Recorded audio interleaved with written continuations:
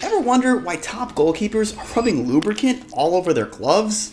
This peculiar hack may seem counterintuitive, but believe it or not, the science is undeniable.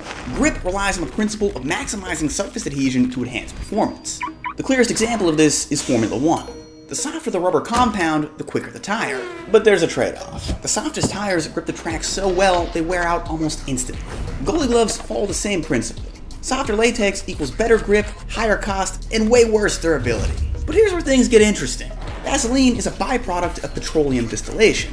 Oil-based products break down latex. However, the immediate effect is actually softer, more flexible latex, which allows for a better connection between the ball and the glove.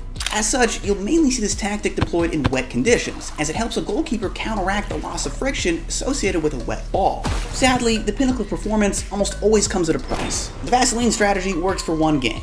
Then your new gloves are effectively trash.